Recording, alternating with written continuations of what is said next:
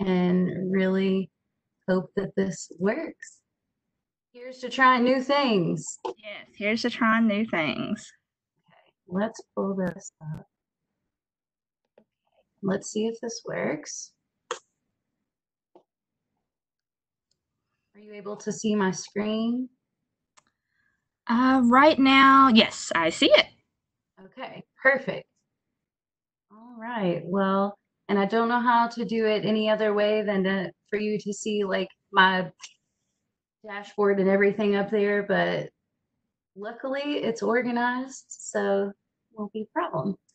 Okay, so how to live your dream life.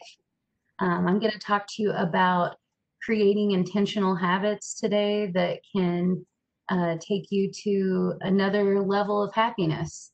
And this is going to look different for every single person, so it's not a cure-all, but it's definitely, something to strive toward. So, I'm going to go back to the top. Sorry about that. Okay. Let's see here. One moment. Technical difficulties. Okay, first of all, I want to thank Lisa for having me here. She has me talk for the library often, and I love it. This is our very first time doing it online and live, so that is something new for all of us, and it's very exciting. Coming to you from my living room right now, which is pretty awesome. It's pretty cool that we can do that in this day and age. Um, and I titled this program "How to Live Your Dream Life." It's a bold statement, and I wanted it to grab your attention because, you know, a lot of people hear that and think that I must be living my dream life, and so I'm the authority on it, and that's absolutely not true. I have just been inching my way to my dream life by changing a few things in my life. So that's what I'm going to tell you about here. I've acquired a lot of knowledge on this subject, but knowledge is nothing if you don't put that knowledge into practice. And the best way I can do that is to teach you all a little bit of what I've been learning, because it's pretty cool. Okay, so let me skip to the second one. How do you eat an elephant? One bite at a time. I don't know if you all have ever heard this, but um, it's something that I learned when I worked in Nashville in a corporate environment. It was a fast-paced environment, and there was always uh, a fire to be put out just everywhere you looked. And I remember a coworker told me that, and I thought that was really helpful. She had to tell me that multiple times because it is it can be daunting to see all the different things that you need to change. But if you can just focus on one thing, you'll start to see results, and you'll feel more confident, and it's almost, if you think about it, like a snowball rolling down the hill. You'll gain momentum and be able to change even more things in your life. Um, so I also spend a large portion of my life. I don't know how many of you tuning in know me, but I've moved from city to city, job to job, looking for satisfaction, some type of happiness that I realized was only within myself. So I started reading every self-help book you could think of. I was listening to podcasts, watching documentaries, listening to lectures. I mean, pretty much all day, every day in my downtime, I was trying to develop my my inner self a little bit more. Um, and basically, excuse me, I'm gonna take a drink. All of the greats that I've read and listened to, they agree that your happiness lies in your mindset and your beliefs and the stories that you tell yourself. So I did a lot of reflecting and looking at my attitude and my feelings and my contribution to my relationships. And I realized there was a lot of things that I was doing consciously and subconsciously that didn't line up with my dream life. So I started to dismantle that. And that's where this quote comes in handy, because it's, how do you eat an elephant? When you look at your life and you realize that you're not really doing anything that brings you joy, you kind of have to start adding a little bit in at a time. And so that's kind of what I want to help with now is how to um, we have to break down what we're currently doing and then what we want to be doing so that we can bridge the gap between those things. And we're going to do that by making small, measurable changes and being grateful for what we already have. So, the objective today is I want to help you identify what you're doing that you don't like and what you could be doing differently, and then clarify how to get you there. What is it going to take? What are you going to need to change in order to get to that life that you really desire? And then actually, we're going to simplify to get there instead of adding things. My philosophy in life, if you've ever worked with me organizing, it's like just simplify. I heard someone say once that you need to edit ruthlessly. Edit ruthlessly. And that is something that I have done in all aspects of my life. I started out with organizing my physical space. That's where my entire journey started. I was kind of considered myself a minimalist. And that word means something different for everyone. So, but for me, it was, I didn't want to have anything that I didn't think was beautiful or functional. And that's kind of led me into my virtual space, my mental space, all of these things. Um, we live in a state of overwhelm almost constantly. We're being bombarded with new things every day, and it can be a little overwhelming. So my advice is simplify, and I'll tell you how to do that a little bit later. Here, I love this quote by Henry Ford. You will see today that I love quotes. It's my favorite thing. Um, this is one of my favorites. Whether you think you can or you can't, you're right. Like I said, all of the greats kind of agree that it is your mindset that creates your reality. It's most people who do very well in life are grateful for everything that they have. So when you show gratitude for all of the things that you do have, you end up getting more. Um, and we see evidence of this quote all of the time. Have you ever said, you know, just yesterday I was talking about how I'm not good with computers and things like that, and that's absolutely not true. It's a thing that I did tell myself for a long time, and then I worked for a corporation where I had to learn how to use a computer, and I was actually quite good at it. I just never gave it any time. So if you say you can't do something, you're really just giving yourself an excuse not to try to do it anymore.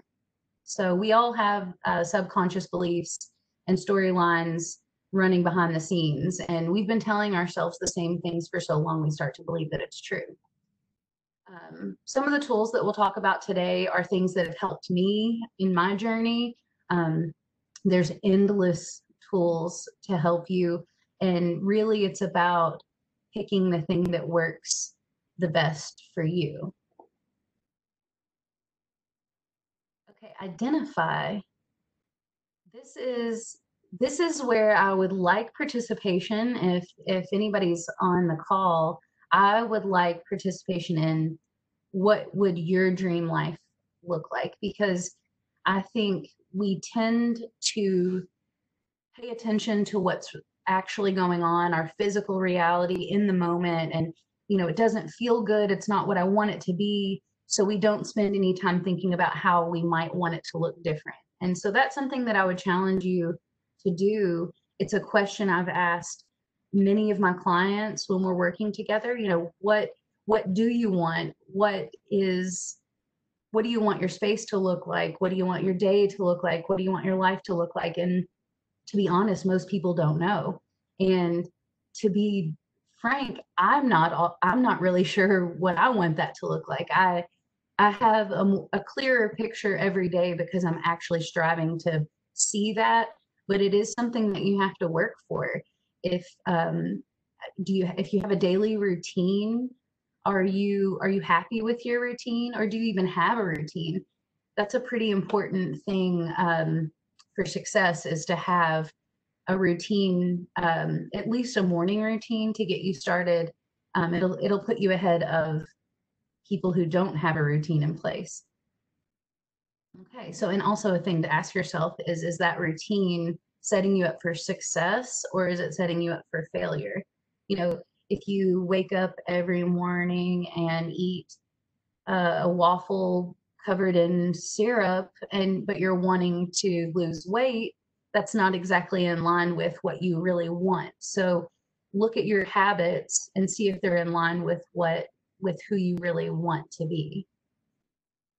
And once we identify what's keeping you from your happiness, then you can start to slowly make changes to do something different every single day. You're kind of pivoting your course just a little bit at a time, and over time, that will be a big change. Okay, so habits change into character, which I love this because we don't think about we don't think about our habits much, because most of them are just they're running behind the scenes. We don't really even give them much thought. And sometimes uh, we tend to forget that we need to self-care. I think most of you all are probably women, because women are interested in this type of thing. And I think that we tend to neglect ourselves in order to serve others, especially if you have children. If you have children and you are on this call, thank you. You are like a superhero. I don't know how you do it. I'm impressed with you all daily. I can barely get myself together sometimes. So just like seeing you all do that is, I'm impressed with you all. Um, so habits. Okay. Your habits come together to make you who you are. And so I did not enjoy the routine that I was having to do whenever I lived, or whenever I was in the corporate world. I didn't like the monotony of waking up. It was the same whenever I was in school. I've always had a real problem with structure. So I have had to figure out what kind of structure works for me, and what type of person I want to become. And then I kind of work backwards from there to figure out what I'm going to do every single day. Hey, Sarah, do you got a second for a question? Yes. All right, we got a question of what area of life should I focus on first? Okay.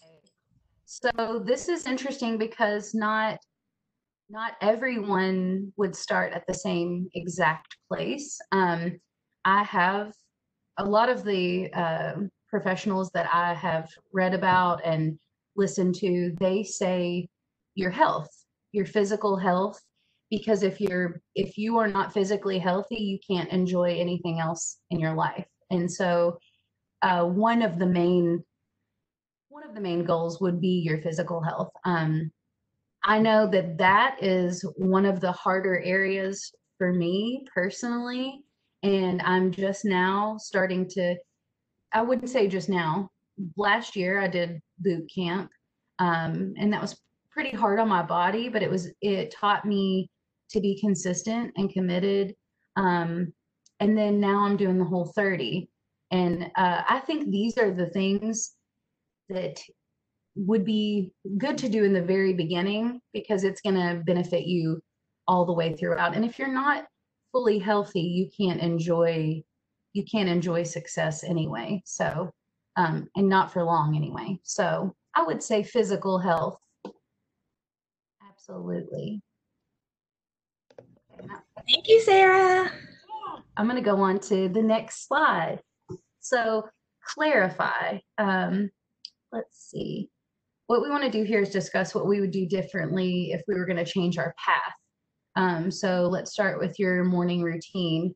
I watched a video of a sergeant from the Army. He was talking about making your bed, um, and how if you just do that one small thing in the morning, you feel like you can accomplish anything. And that I listened to that a few years ago and started making my bed, and then I make my bed every morning without fail. It's awesome to get into a bed that is made at night. I don't know how you all do your bed situation, but for a long time I did not make that up. I would just crawl into the unmade bed and go to sleep, and I just didn't fall asleep as well. But now I sleep like a baby. So what's really cool is learning to take those habits. Like, so I've taken this well-formed habit that is making my bed, and I've attached to that doing a 10-second plank. Um, because I've heard that getting your blood flowing in the morning will help you wake up. So I took a well developed habit and attached a new habit onto it. That's I've read that that's the best way to get yourself to actually commit to those types of things, by attaching the two. And so that's something really interesting. If there's something that you already do every single day, when you do decide to develop a new habit, just do it with that one or right after that, and you're more likely to see success. And think about the person who you intend to become, and what would that person do every morning? Um, would they sit quietly and prepare for the day? Would they run and get a coffee? Would they walk 4 miles? Whatever that might be, take that and do that. But also, we can start with goals at first. I want all of this could be should be written down first. Action shouldn't really be taken until you have fully developed what it is that you want to do. Okay. Next. This is literally something I say every single day. And if any of you all know me in person, like, I say this all the time. To get something you've never had, you have to do something you've never done. Um, that is huge, because if you say, for example, if I say I'm not good at computers, I just won't, I'll just never know. But the fact that I did something that I've never done, and I took a leap of faith and tried to learn, I was able to do that. This is a good quote when you're trying to change your mindset about things. And if you repeat this to yourself enough, it will become a part of your subconscious, um, that just runs on auto. And so this is something that can get you to the happier mindset, your dream life mindset. If what you're currently doing isn't in line with what you ultimately want to be doing, then either one or multiple things need to change. And those changes take commitment and time. Um, if you, okay, I don't know if you all have ever read You Are a Bad Ace. I can't say that on here, but it's Jen Sincero. Uh, she has a second book, that You Are a Bad Ace at Making Money. And there's a quote from it I want to read to you. It's, when you change who you're being, you're basically killing off your old identity, which completely freaks your subconscious self out. Change hurls you into the unknown and puts you at risk for all sorts of loss, and of course, all sorts of unthinkable awesomeness, which is why it brings your biggest fears to the surface. So basically, by changing those thought patterns, we are rewriting neural pathways in our brain. So if you've ever seen a brain and all those little divots on there, all those little indentions, those are thought patterns, and you can rewrite those with time. And it will be painful. It will be difficult. Um, you will you will try to you will try to get yourself to not do it every single day, and you have to reframe your mind and know that you want to get something different and you want to get something better, and that does take a lot of willpower. This is such a crazy thing, but I read once that if you wanted to help with self-control and willpower, to start using your non-dominant hand, because it activates the other So mine is my left hand. So it activates my right hemisphere, which I'm normally doing everything with my right hand. My right hand was exhausted from things. I've made myself ambidextrous. I mean, and this has taken years, years of practice, but now I can use my left hand for anything that I want to do. And it just took practice. You know, there were times where I didn't really think anything was going to happen from it, but now I can eat with it. I can almost write with it. It's pretty incredible. And all that took was just constant, not constant, but continuous practice. And I've seen a lot of benefits from that. So that's pretty cool. Um, One of the things that my mother has always said growing up is the only constant is change. If you all know me in real life, you know that I've said that a trillion billion times. And so if we can learn to roll with the punches and we can change the things that we don't like, it will empower you and it will empower everyone around you. And people may not notice right away whenever you make these changes. Sometimes it is subtle, um, and or they'll notice that you don't want to hem and haw about how bad things are right now because you know that your words are powerful and you're going to speak into existence what you want to happen, not what you see going on right now. Okay, this takes me to simplify. This is my favorite. Um, I'm telling you, simplifying works in every aspect of your life. If you are feeling overwhelmed, the only way to fix it is to simplify. And we live in a very strange time where we keep adding things and adding things and adding things. You're being bombarded with Facebook ads, commercials, just constantly. There's a constant stream of things trying to take your attention. So you have to decide what you put your focus on. You need to have small, tangible, measurable goals to get to progress. So I'll tell you all how I started with this. I created a habit tracker. I think on the next one I've got the tools. Okay, this is where it gets good. This is exciting because these are these are the tools that I have used in just a little bit of everything when I need it. The habit tracker is number one. I have a list of the days of the week, Sunday through Saturday, and every day I've given myself the things that I want to do every single day, like intermittent fasting, Whole30, watering my plants. Um, and then I've also, every single day, I've broken down a chore for myself. And this is going to be totally different if you have, this is going to be unique to your living situation. Some of you may have roommates, some of you may have families. Um, it's going to be different for everyone.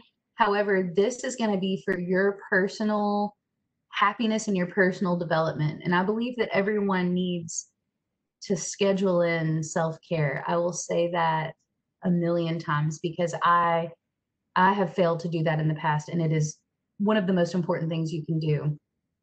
I even schedule myself to give myself a manicure and pedicure. If you saw my nails, I don't even want to show you. That's when I say manicure, I mean like I trim my nails and I file them down sometimes, but it still makes me feel better. And so I put that in my habit tracker and I keep track of what I do. I put a check mark if I did it and an X if I didn't. And I see if I can move things around or if anything sticks out to me. There are tons of pre-made habit trackers online. You can just download one and fill it out. I'll write mine in on a whiteboard every single week. So um, it has evolved. In the beginning, it was chicken scratch, and um, it probably would have made someone laugh. But for me, it's gotten a lot better the more I do it, the more I'm committed to it.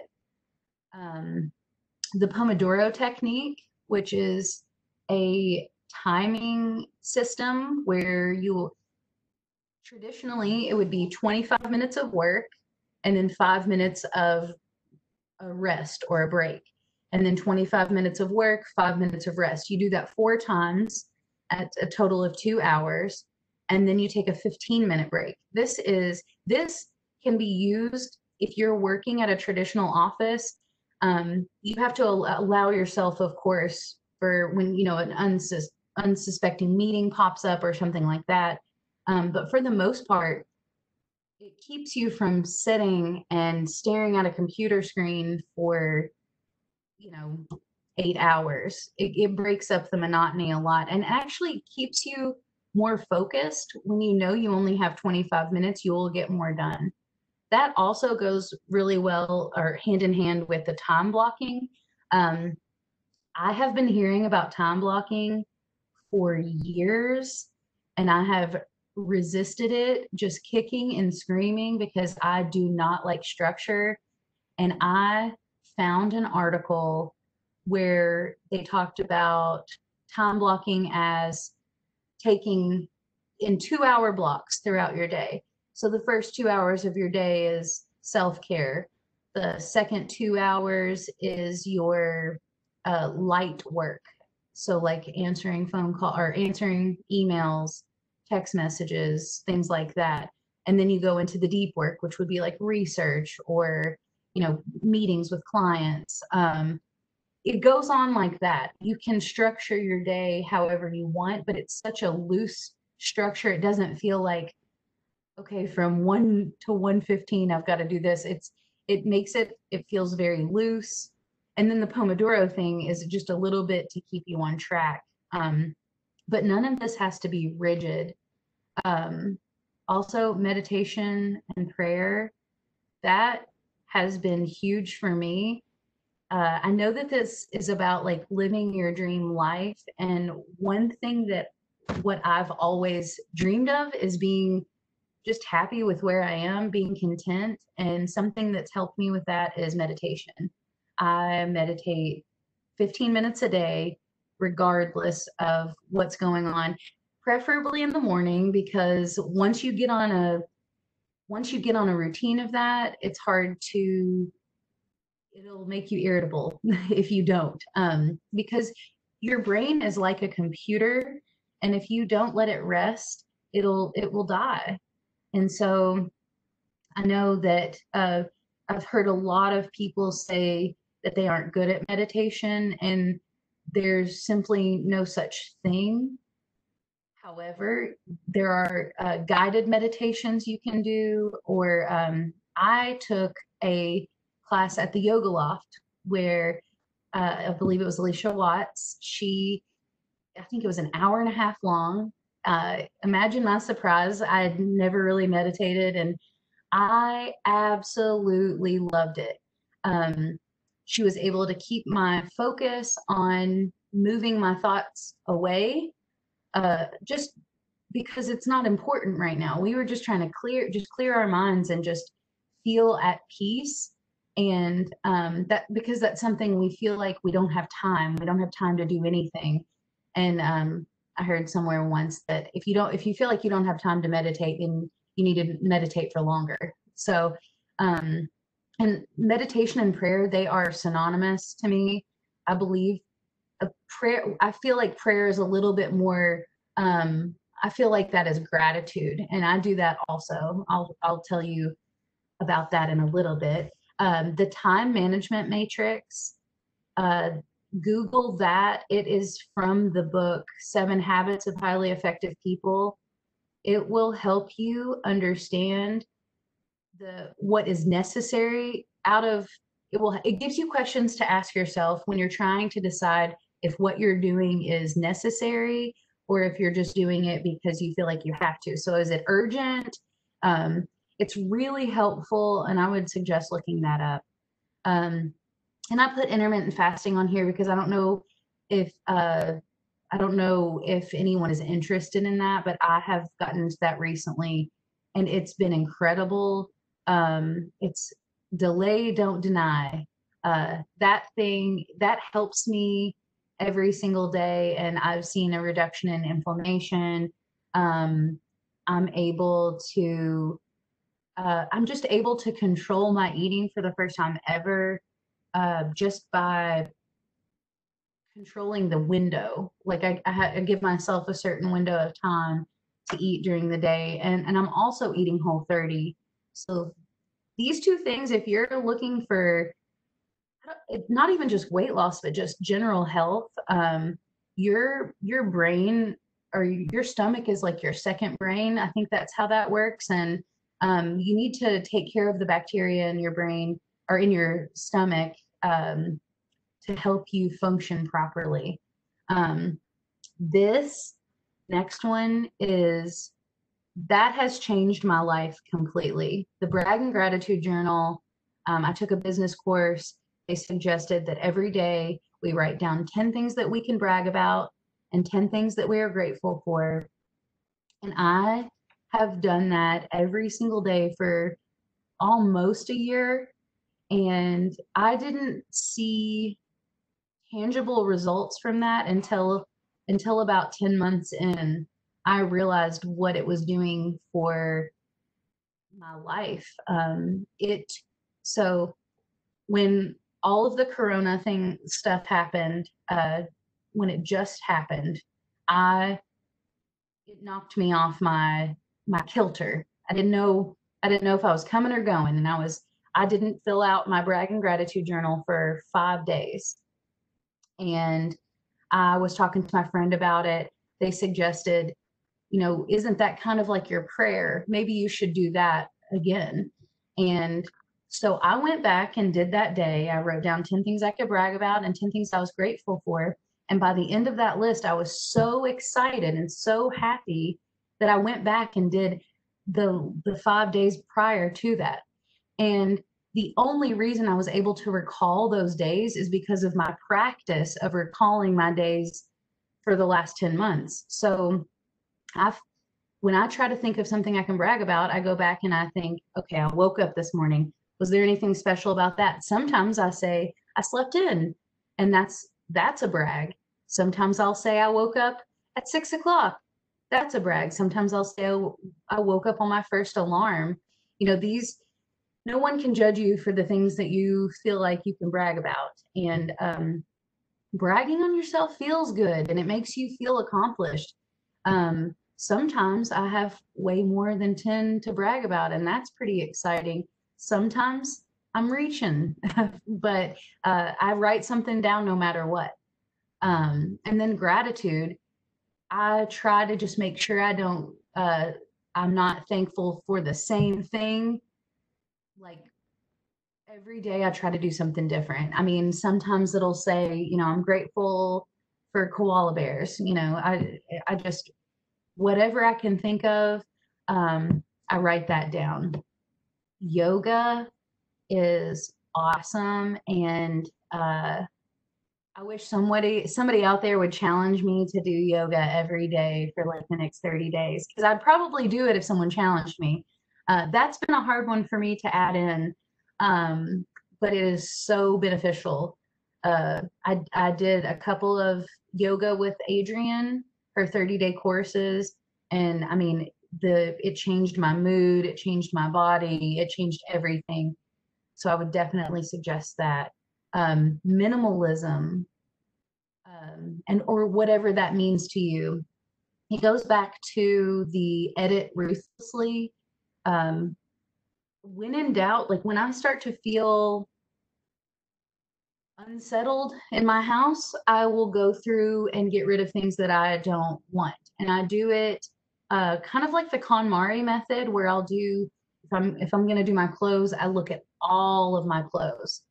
And I've been reducing for probably over 10 years now. And something that I always tell people is that it's never over. Not to scare you, but it's just there's a constant influx of stuff. We live in the age of abundance in the United States, and there's too much. There's too much, too much, too much.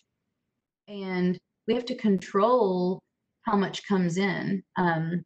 This has been very difficult with me, especially with family or buying gifts. It's really hard because I don't want stuff, and it's been a different transition, but that's something to look into.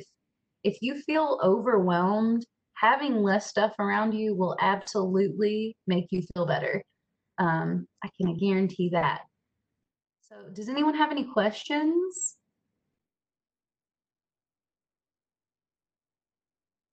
Okay. Oh, As of right now, Sarah, it doesn't look like anybody has posted any, but if they do, I will let you know. cool. Thanks. Okay. You will. I'm going to go to the next slide here. I have a challenge for everyone. Um, so choose something from the list below and implement it for 1 week. Just one of these things. This first one on here, the clean your dishes and your sink every night before bed, that has the capacity to absolutely change, to be a game changer for you, because I most people don't like doing dishes. I'm one of those people. It's very difficult for me to do. So that is something that I have been practicing. And also, Barkeeper's Friend. I don't know if you all know about Barkeeper's Friend, but it's incredible and it will make any sink shine. It's incredible. So maybe try that, or write out a chore chart for yourself. If you have other people living with you, if you have family, um, include them in it. Maybe give them some incentive to participate. Maybe give them some allowance. Um, Also, I say dedicate the first hour of your day to self care. If an hour feels like it's too much, give yourself 15 minutes. Just give yourself some time. If you are a mother or a caregiver or anything of that nature, and you are not giving yourself, if you're not taking care of your own self, you will have nothing to give. Um, if you take care of yourself, everyone around you will benefit. Um, so I'm a huge proponent of self care. I would also, the brag and gratitude journal, it was the easiest thing that I could consistently do every day. And I think it is incredible. I talk about it all the time. I look forward to doing it every day, and I do not miss. If I'm going to be out of town, I take it with me and I do it then too. Um, Also, send one snail mail letter of appreciation a day. I like the idea of that. We're all stuck here or stuck inside. Um, Send somebody a letter and tell them how much you love them, or what an impact they made on your life. And that will make you feel good. And that will spawn them doing that for someone else. You will create a chain of positive reactions. Okay, so books. I have sent this list to Lisa, and she said that all of these are available through the library. I'm going to go through them really quickly. The Power of Concentration. Uh, this is a pseudonym, the Theron Q. Dumont. That's not his real name. I can't remember what it is, but this book, my mom laughs at me because I said I've listened to it 3 times all the way through. It's kind of a lot to take in, but he offers. I've listened to it on LibriVox too, which is uh, if there's books in the public domain, they're free on there if people read them. So that's something to look into. But the book is it's rich with information, but he gives you exercises you can try to practice your concentration. And one of those is to pick up a book, read a page, shut the book, and then try and recall what you just read. Um, and you see such immediate results with that you will be more inclined to um, to do that more often. You'll start to see the benefits of that, because you'll be able to remember what you read. And um, really all of this goes back to focus, and so knowing what you want, what it's going to take to get there, and how you can focus your efforts to getting there. The Four Agreements is incredible. It's a very short read. I think I read that in one day, and I can't remember all of the. I was about to look that up, but then I realized you all can see that too. um, but I can't remember what the four agreements are. Someone can help me if they know. But it's be impeccable with your word. Um, Man, I should have looked that up. Anyone? Okay. Um, I wish I could remember them, but I'm putting myself on the spot. So, next is the power of habit. This outlines why habits are so important and how to rewrite those neural pathways in your brain. That's what this talks a lot about habits and how to change them. As a Man Thinketh is a very, very small book. Um, and it's about how your thoughts create your reality. And it's a, it was written in 1903 by James Allen. It's a pretty incredible book. Um, Paddle Your Own Canoe. I don't know if you all know who Nick Offerman is. It is an inspirational book. He is Ron Swanson on Parks and Recreation. Um, I love his books, and if you download his audiobooks, he reads them to you. So that's pretty cool. Um, and then You Are a Bad Ace by Jen Sincero. I found that book in a free bin in at Half Price Books in Bowling Green, and I read it, and it absolutely changed my life. So I've been passing that thing on, and I hope you all read that because it is great. She's got a couple of sequels, if you will, to that, and they're all just golden. Next, Hey, Sarah. yes. Somebody actually chimed in and gave you the four agreements. Thank you. Tell me. The All impeccable is right. So don't take anything personally. yes. No, I have done Don't that. assume. Don't assume. Always do your best. And be impeccable with your words. So you got that one. Yeah. Okay. So don't assume. Don't take things personally. What was that other one? What was that? Always do your best. Always do your best. There you go. I love it. I think I love it. Um, that book explains that we only believe what we believe because we were told by the same people over and over and over growing up what to believe. And it's not bad. It's just how our perceptions have developed.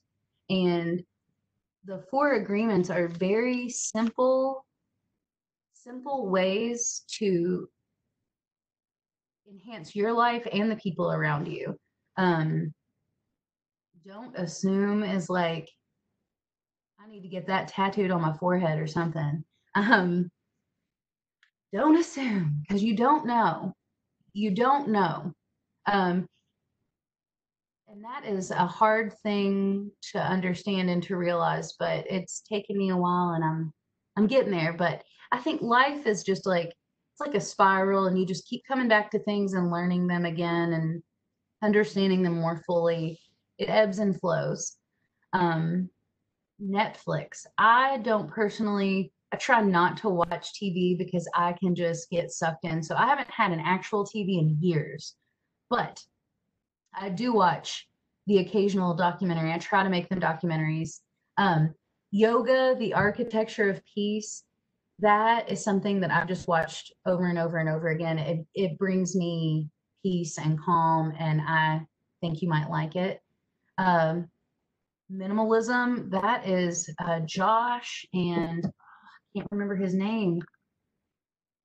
They started with a podcast, and that's when I very first began my minimalism journey. They were talking about doing packing parties, for example, where you have a bunch of, you go through your house and you find all the things that you don't really need right now, but you don't really want to get rid of. And you invite your friends over and you pack it all up and, you have drinks or whatever you want to do. And you pack everything up and then you wait for about 3 months and then unpack it, see if you had to get into those boxes, and then you unpack it and see if you need any of it. And if you don't, you just donate it. And so I thought that was a pretty cool, I really liked what they were doing.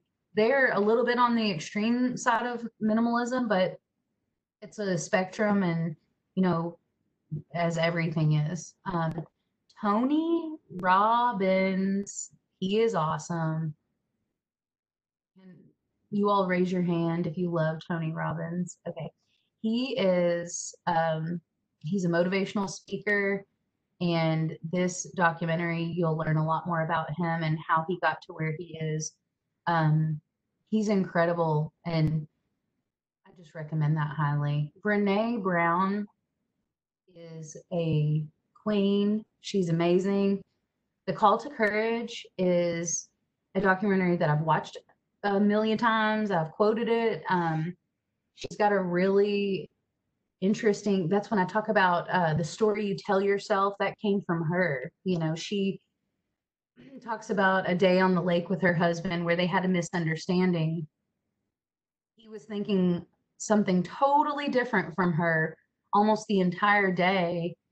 Oh, also, that's not supposed to say Gmail at the end. That's supposed to say heal underneath there. I just noticed that. But the call, oh, okay, I'm going to go back to my story about the lake. They had a misunderstanding, and her husband finally said to her, "What is the story you're telling yourself?" And that is something that I have given permission to the people closest to me in my life. I have asked them that if they see me saying something, it doesn't seem like something I would say, they get to ask me, "What's the story you're telling yourself?" And let me just say that in the beginning, you'll probably react poorly to that if you're anything like me. It's a hard transition to be okay with someone calling you on something you don't want to be called on, but it's very helpful because if you can figure out the story you are telling yourself, it usually doesn't match up with the actual what's actually going on. And usually the other person is telling themselves a story that is also not true. You can get to the truth a lot quicker if you ask yourself these kind of questions. And the next one is called Heal, not Heal Gmail. Um, Bless me. I did mess up on the very second to last slide, but all of these are really helpful in just generally feeling better. But the takeaway that I want you to have from this is that it's going to be small changes. So just take a look at what you're doing right now and what's not working for you, and extract those things that aren't working, and then add in little things, maybe once a week. Don't overwhelm yourself. Don't try to change your entire life. And I'm talking to myself too, because a lot of the time I'll just say, "Oh, I'm just going to change all of these things." And then you just end up back right where you were. So it's not about, boom, you have your dream life. It's like, what steps can I take today to get me closer to where I want to be? And the very first thing you got to do is figure out where that is. So where do you want to be? Think about that. Write about that. Journal about that if that's something that you do. Um, Journaling is cathartic. So I'd say just write things down and edit ruthlessly. That's what I'll leave you with there. Edit ruthlessly. I think that's it for me. Oh, thank you. Well, Sarah, while we're giving people on Facebook maybe a second to come up with their questions, I wanted to ask you, you gave us a lot of great tools and information, but what do you do when you get discouraged? Do you just go right back at it, or is there a process you go through to get right back on track? Normally, what I do is meditate. If I find myself overwhelmed with all the different options or all the things that I have to do, I have an app, it's called Insight Timer, and I just set my alarm for 15 minutes and I literally just sit in silence. And something that Alicia Watts taught in the class is to picture your thought floating down the river, just like you recognize it, you acknowledge it, and then you can let it go. And that is not easy in the beginning. It is a practice, just like everything's a practice. It takes time. And so I would say be gentle with yourself also, because we are all going through we're all going through our own personal struggles, every single person, and no one can look at you and know what you're going through. But if you just give yourself some grace, and yeah, I think that's it. Thank you. One more question for you. You talk about setting your goals and working towards them, but how often should you reevaluate those goals and see, like, maybe I've changed and my goal has changed? Okay. It depends on what type of goal. I have short-term and long-term goals. Um, I think for measurable, tangible goals, just reset them every week. Um, but I mean, this is going to be depends on who you are and what you want and how far you are from where you want to be.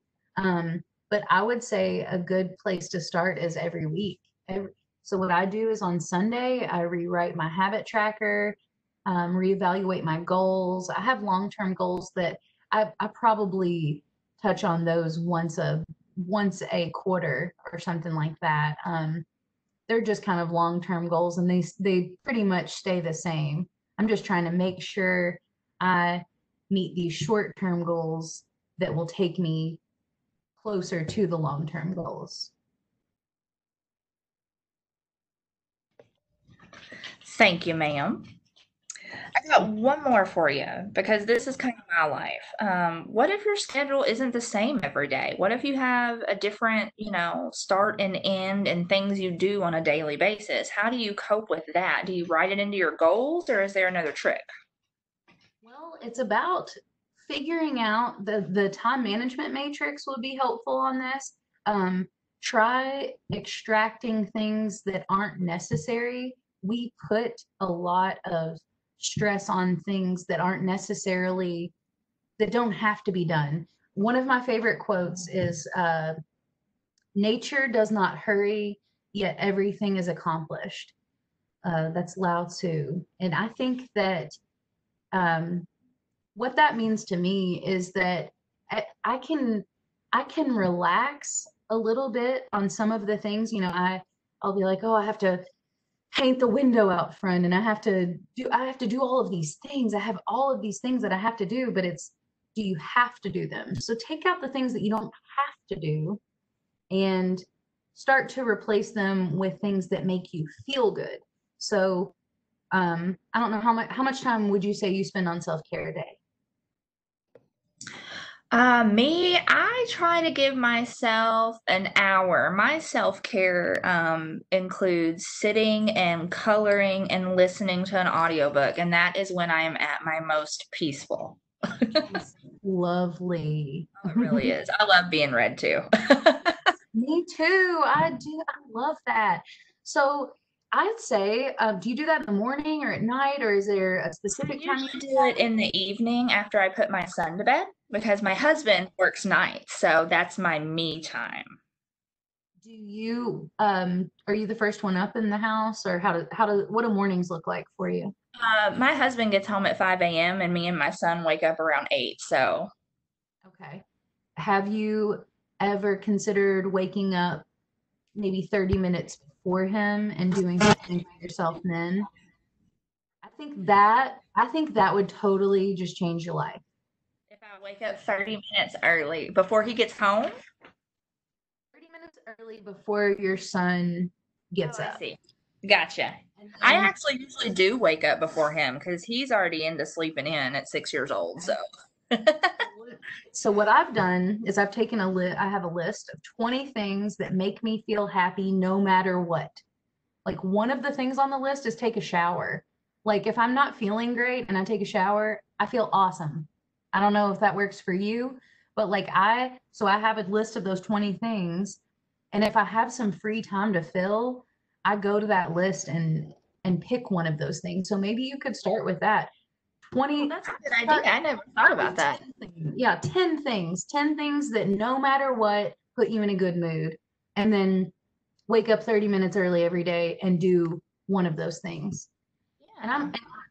it's the meditation, it has like a weird connotation, I feel like, but it is the only thing that it just calms my mind. When you wake up for the first time in the morning, you don't have any resistance to your life. Wayne Dyer talks about you will wake up and try and remember all of the things that that were bumming you out. You have to like, oh yeah, I've got this. Oh yeah, I've got this. I've got this. So if you stop and silence your thoughts before you get to that, you're less likely to feel so overwhelmed by them when they come. Does that make sense? Yes, it does. And I have realized that about me. I get up in the morning and I just kind of sit there and exist before I start Yes. thinking of what I need to do, what the day's going to Soak that bring. up. Yeah. Yes. Soak up that existence. I love it. Well, Sarah, I thank you so much for being with us tonight and taking time out of your night to share your insights and your experience with us. Thank you so much. Yeah, thanks for having me. I really like this virtual stuff. It was neat, wasn't it? I enjoyed it. Yeah. Well, thank you so much. I hope you have a great evening. You too. Thanks. Bye. Bye bye.